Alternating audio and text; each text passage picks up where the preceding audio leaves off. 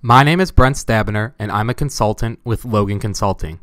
In today's video, I will be showing you how to use the Fiscal Period Modifier tool in Dynamics GP. The Fiscal Period Modifier tool is part of a larger toolset called the Professional Services Tool Library, PSTL for short.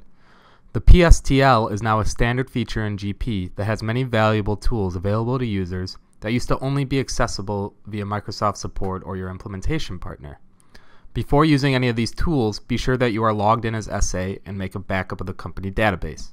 For this tool specifically, I would suggest trying it in a test company first before your production company. The Fiscal Period Modifier allows a company to redefine the fiscal periods in GP. Changing the fiscal year-end date can be a stressful process. There are lots of agencies to report this to, which include filing several special forms. However, GP tries to take some of the stress out of this process with this tool. When this powerful tool is run, it will erase all fiscal periods that have been set up in GP. Your first step in this process is to retrieve a list of all periods that are set up in GP currently and whether those periods are historical or not. There are two steps needed to retrieve this information. First, navigate to Reports, Company, Setup. I'm going to choose the Fiscal Periods report, and let's print that. We're going to print it to the screen. And here we see in this company, I have one fiscal period set up, which is the year 2017. Now, this report does not show which years are historical or not. So if I had a bunch of years here, I would not be able to tell which are historical and which are not. So to find that out, we go to the GP menu, Tools, Setup, Company, Fiscal Periods. So every year that you see here will have this checkbox here. If it's checked, then it's a historical year. If not, then it's not. Make note of these historical years on that same report that you just printed, the Fiscal Periods report. So now you're ready to actually use the tool.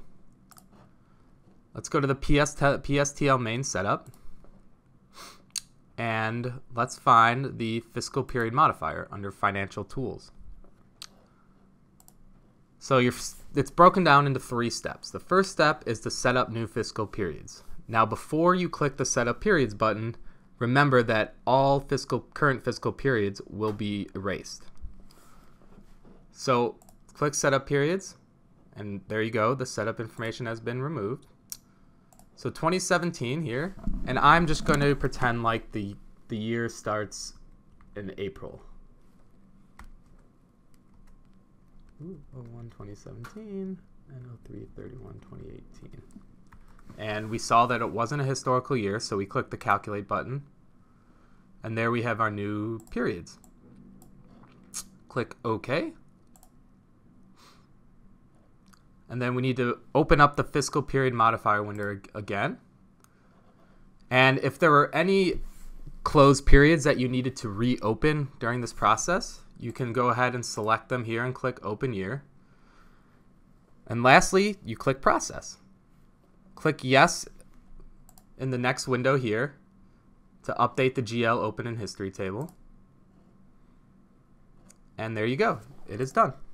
For more information, please visit our website at www.loganconsulting.com or contact us via email at info@loganconsulting.com or via phone at 312-345-8800.